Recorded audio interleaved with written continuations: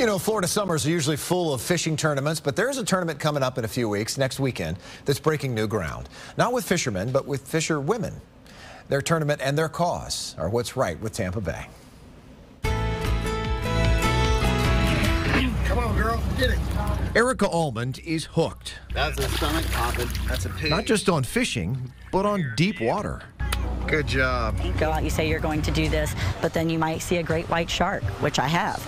You might be swimming with whale sharks, which I have. You might see all different fish that you've never gotten to see before in this blue, crystal blue water that looks like something out of a magazine, and no one can get to you. Your phones don't work. You are now just one with nature, and it is just, to me, the most exhilarating experience ever. An accomplished angler, she's won fishing tournaments and appears regularly in industry magazines for near-record grouper and snapper. We started going, it was getting dark. And now she's hoping to get more women hooked on fishing offshore, organizing the first ever Suncoast Ladies Classic, the only offshore-only tournament for women. If you don't have a team or other ladies to fish with or a boat, we will team you up with local tournament winning captains that will take you and teach you and show you what to do. Bring them all the way in. And more than $30,000 in cash and prizes will be up for grabs. But the anglers aren't the only ones winning. All of the tournament proceeds benefit Ready for Life, a Pinellas nonprofit that helps young adults who age out of foster care. Kathy Mize has been executive director for all of their 13 years. Ready for Life does anything a parent or a grandparent would do, is what we say every day.